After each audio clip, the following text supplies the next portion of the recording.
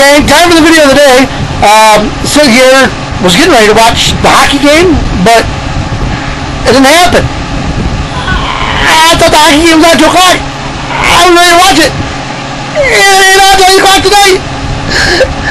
I think I'm gonna... Anyway. They give me a chance to maybe get motivated.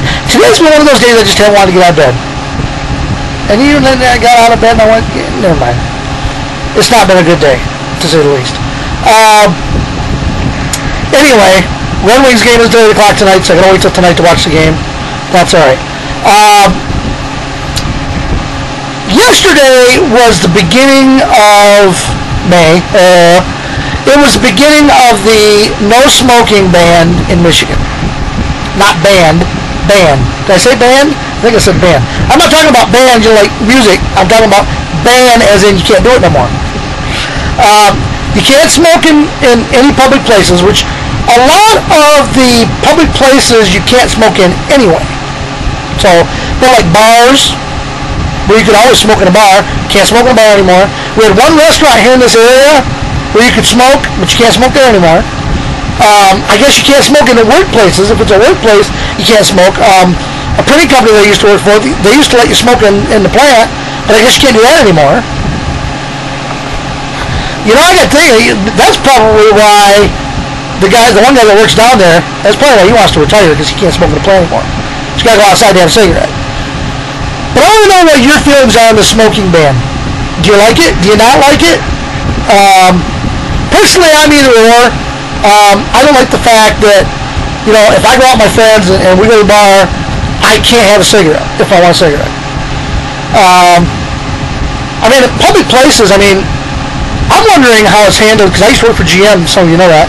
I'm wondering how it's handled there, because they actually had little rooms that you would go into if you wanted to smoke. And they were ventilated to the outside, so I wonder what they're doing, how they're handling that. If there's any of you out there that work for GM that are watching my videos, how are they handling that? Do they still have the smoke rooms? Or do you have to go outside, or what? How are they handling that? That's interesting. But I want to know how you feel about the smoking ban. Okay? Let me know how you feel. Leave a comment. Let me know how you feel about the smoking ban. Is it a good thing? Is it a bad thing? The bars lose money? Will they not lose money? What do you think is going to happen there? And leave a comment and let me know. Alright, now, this is Sunday. That's why, you know, Preacher Sunday deal here that we got going for the title of this video. But I did that because of the joke of the day. The joke of the day is about a preacher who went visiting. Okay? A new pastor was visiting homes of his parishioners. And at one house, it seemed obvious that somebody was at home, but no answer came to the repeated knocks on the door. So, pastor took out a business card and wrote Revelation 3:20 on the back and stuck it under the door. On Sunday, when the offering plate was passed, he found that the card had been returned, and added to it was this cryptic message, Genesis 3:10. Reaching for his Bible to check out the citation, he broke up in gales of laughter. Revelation 3:20 begins, "Behold, I stand at the door and knock." Genesis 3:10 reads, "I heard your voice in the garden and was afraid and was naked."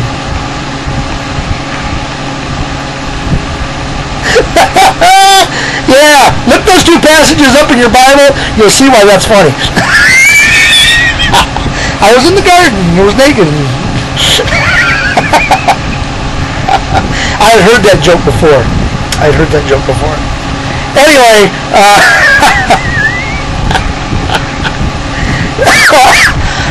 since the hockey game wasn't on, I've got one of my favorite movies on here.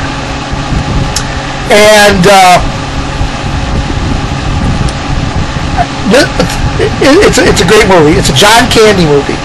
If you like John Candy movies, say something to me. Leave a comment. Let me know somehow that you like John Candy movies, and I will go ahead and I will put a movie clip from this particular movie in the video so that we can do that as our movie clip. I haven't done them in a while because the last one was Cars movie. It was real easy. It was right at the beginning of the movie. It's not like you had to watch the whole movie to find the line. It was right at the beginning of the movie. It's how the movie started. It was Lightning McQueen. It was from the Cars movie. And nobody even got that. And if you have kids, you should have gotten it easy. Because you've probably seen it. Anyway. Maintain. Alright, gotta go looking for a job tomorrow. I gotta find something. I gotta get back to work. I mean, there's... this is driving me nuts. And then, of course, then the video of the days will be jumping around a little bit, so I'll be a little bit better. Anyway, I've got a few places I gotta go see tomorrow. I gotta visit. I gotta get my applications in. I gotta get my resumes in, whatever. The one place I'm going tomorrow, I was told, and I'm hoping that person's correct, that they're hiring on the spot. That would be nice to walk in there tomorrow and they hire me on the spot and I start Tuesday. That would be nice. That'd be very nice. That would be nice if I could get a job with them doing something that I enjoy at a wage that would help me out. You know what I'm saying?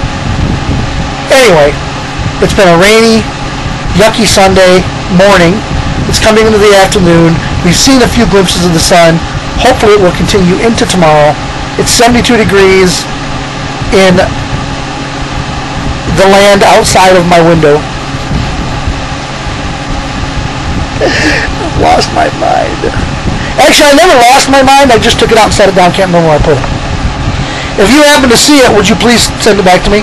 Thank you. I appreciate it. But until tomorrow, what else is left? See ya.